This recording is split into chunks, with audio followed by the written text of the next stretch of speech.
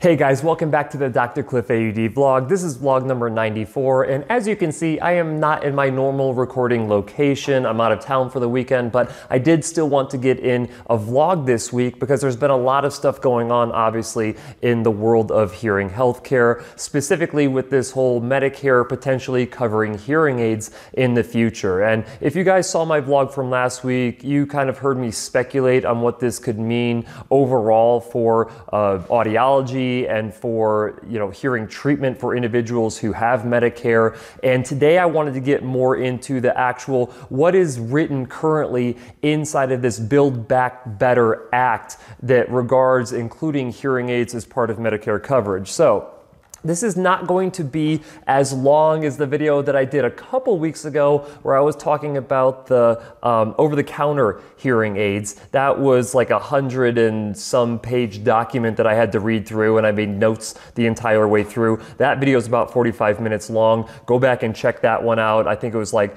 vlog number 92 or something like that. But still, I think it was a really good vlog. If you ask me, there was a lot of information in there, and if you're interested in over-the-counter hearing aids, or what that ultimately means, I'd highly recommend going and checking that out.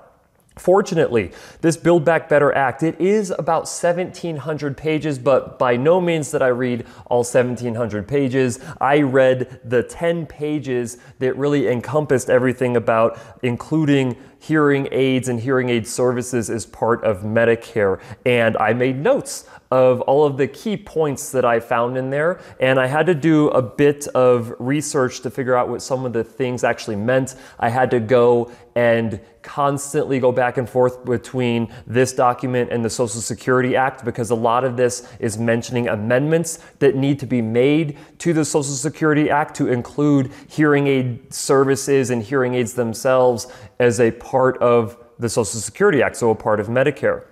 So I want to kind of just start from the top and go right down. I will link this particular document in the description below. This is as of October 28th, 2021. So this could totally be amended, since the points that I'm talking about right now could completely change. But I still think it's important to understand kind of where things are at right now.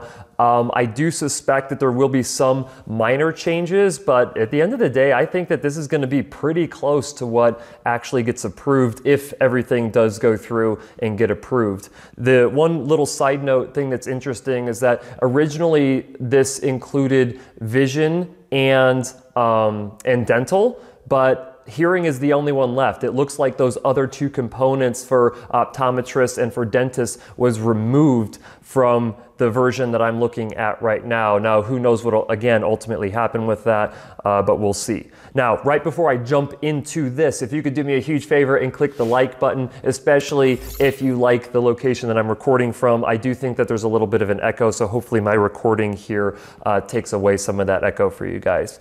But nonetheless, without further ado, as Dr. Bryce Altus likes to say, who's my other audiologist who works in my clinic, page 581. This is where the hearing aids and hearing services starts inside of this 1,700 page document. So we have page 581, subtitle H, Medicare coverage of hearing services, providing coverage for hearing care under the Medicare program.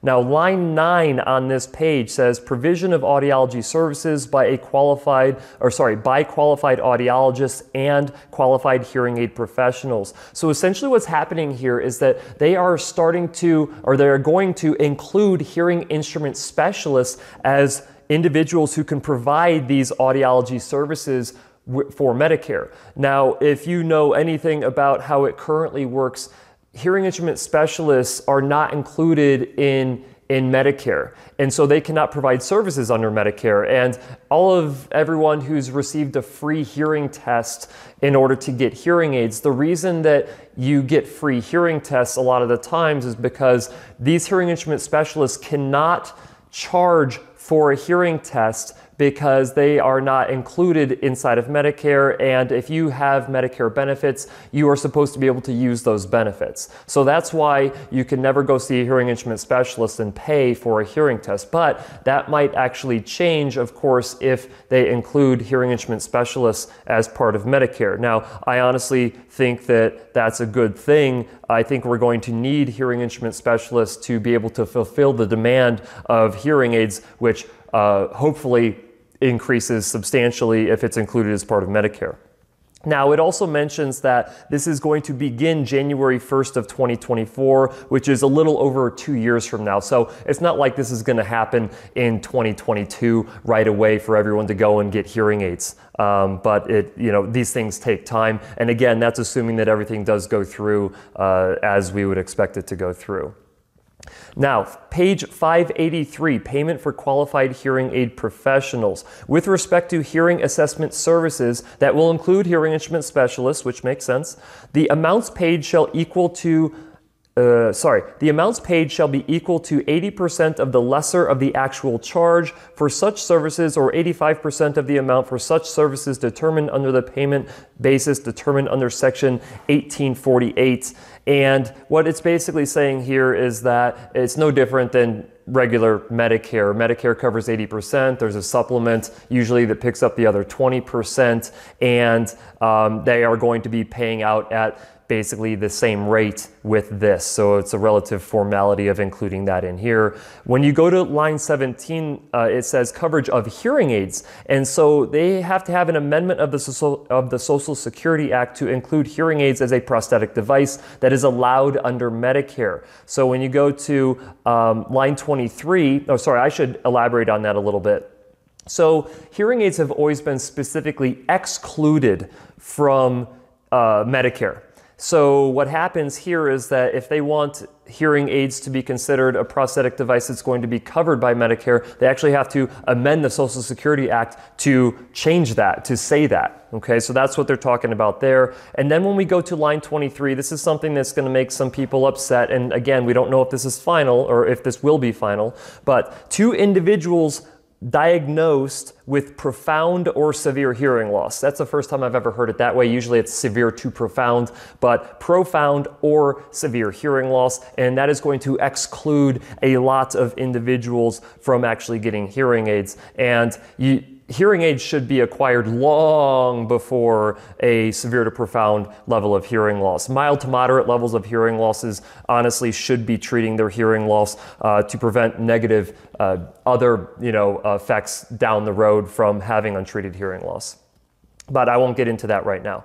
Let's move on to page 584, payment limitations for hearing aids. This is something that this is crazy to me, but not surprising given that this is Medicare and this is how it typically works with Medicare. So line 5 says payment only on an assignment related basis. Now a lot of people are like, well, what the heck does assignment related basis mean? So I wanted to kind of get a quote in here from a reputable source. So I went to Cornell School of Law to look up the definition of assignment related basis in regards to Medicare, and it says the claim submitted by a physician, supplier, or other person is paid on the basis of assignment, whereby the physician, supplier, or other person agrees to accept the Medicare payment as payment in full for the services furnished to the beneficiary and is precluded from charging the beneficiary more than the deductible and coinsurance based upon the approved Medicare fee amount. And I'll put that up here so you guys could read along with that.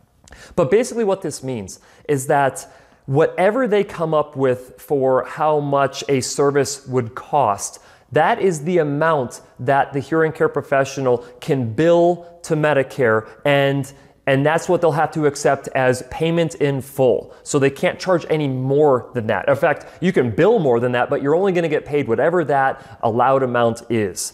And just to give you an idea here, so a hypothetical scenario, if I were to charge, let's say, for detailed real ear measurement, $150, and Medicare only pays like $35 for real ear measurement, then I can submit a $150 bill to Medicare, and guess what they're going to pay me? They're going to pay me $35. So this creates a situation where everything potentially, depending on what those amounts are, could end up being a situation like it is with hearing tests. So if you want to look at the true cost of a hearing test in different clinics, the cost of the hearing test needs to include the cost of all the equipment with depreciation and all of that, and the cost of the time to administer it and the time to review it. And Medicare will pay what, like $30 to $5, somewhere around there for that hearing test.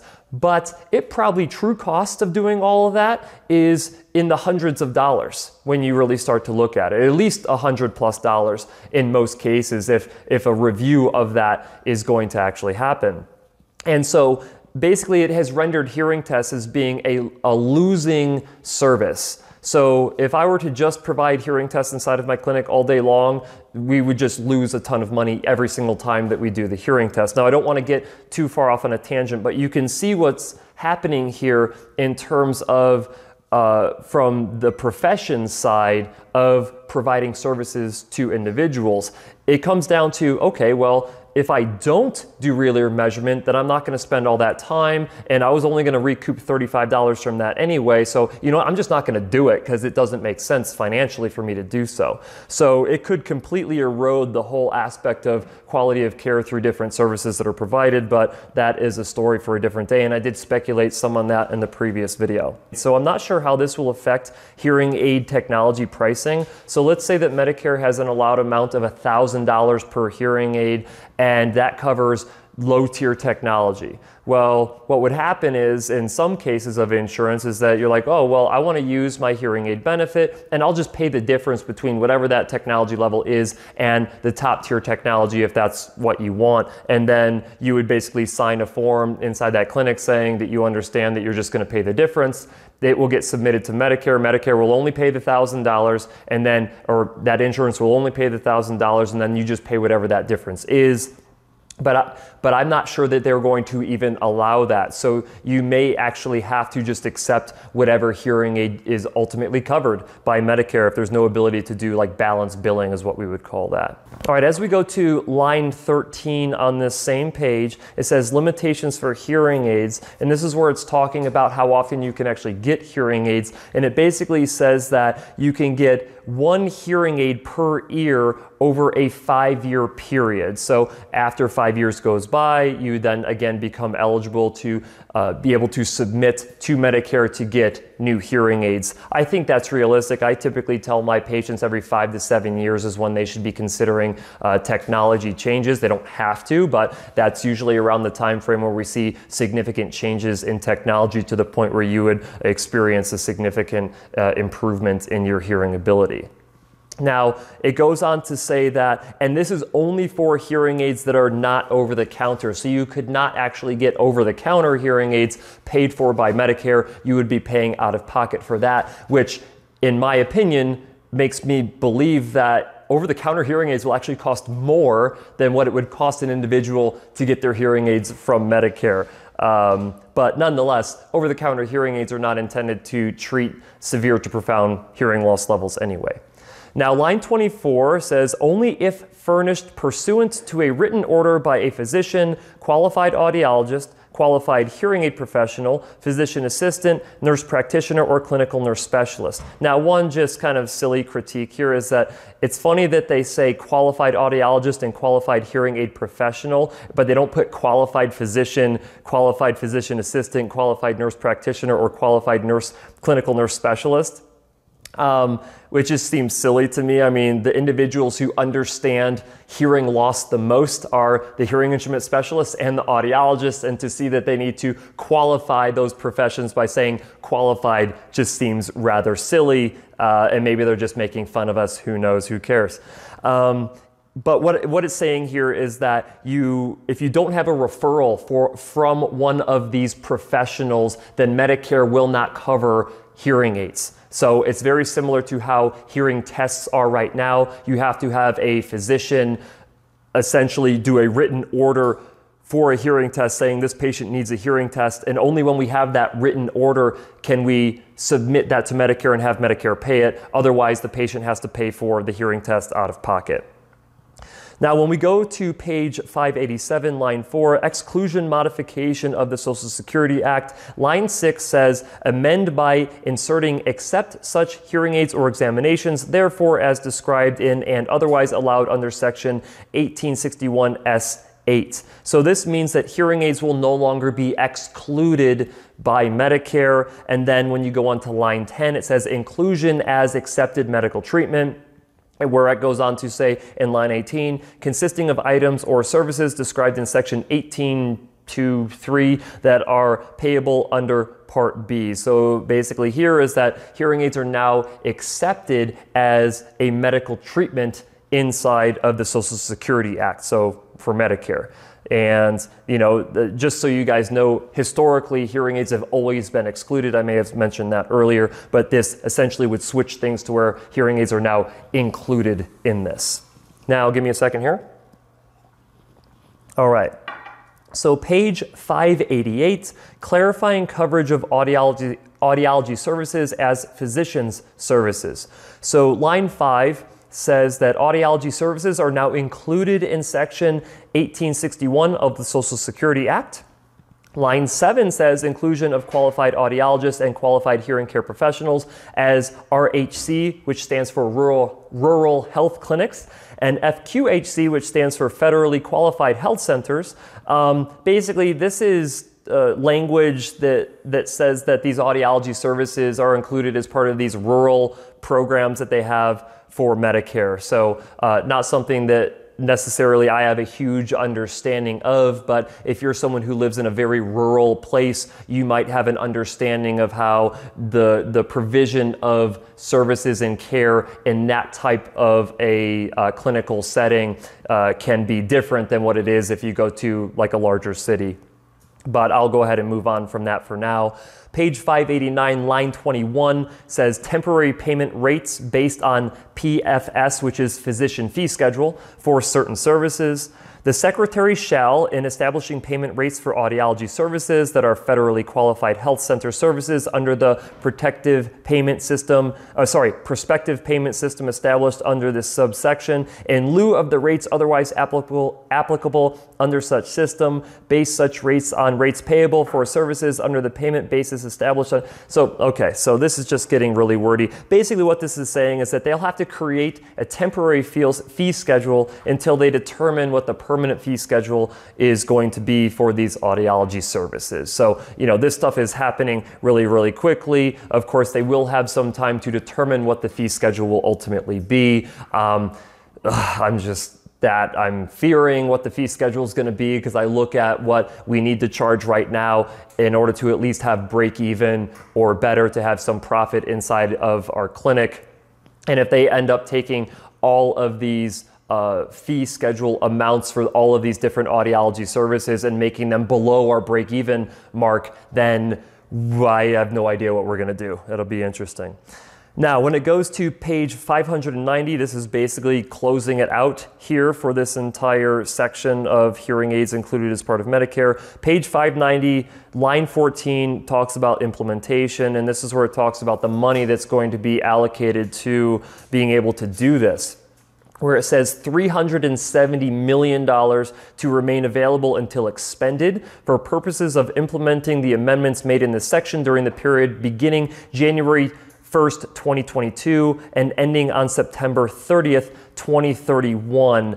And so most likely meaning that there's a certain amount of money allocated for hearing aids and audiology services over the course of this time period. And after September 30th, 2031, who knows, they might have to add more money in. If all the money's gone, I just don't know how they go about making sure that this money is going to last that long. Honestly, that doesn't seem like a whole lot of money to me to be able to cover all of this when you think if it starts getting implemented in 2020 2024 all the way up to 2031. You're looking at roughly, what, 7 years worth of coverage that needs to happen for $370 million. Now, given that it's only going to be available to individuals with severe to profound hearing loss, that probably will cover that amount of time. And then when you also think of it from the term of in terms of the fee schedule, they will probably make the decision on what certain things are going to pay out as based on how much money they have to actually do it. So,